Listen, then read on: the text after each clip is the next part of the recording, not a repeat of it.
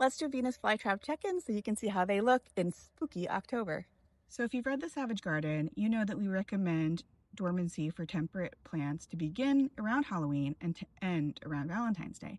But of course that's variable if you grow them outside, depending on your natural climate, your microclimate, and the year. So this year we've actually had kind of an early winter. We've had our first rains much earlier in the year than usual. Our nighttime temperatures are still in the 40s to 50s, but you can see we're already starting to see a lot of dieback on the Venus flytraps. Don't freak out if this is how your plants look. This is normal if you are growing them outdoors and it's starting to get a little wintry. And again, that's going to be very variable across the country and the world where you're growing them. There's still a lot of really nice traps on these plants, and they're going to keep catching a lot of bugs.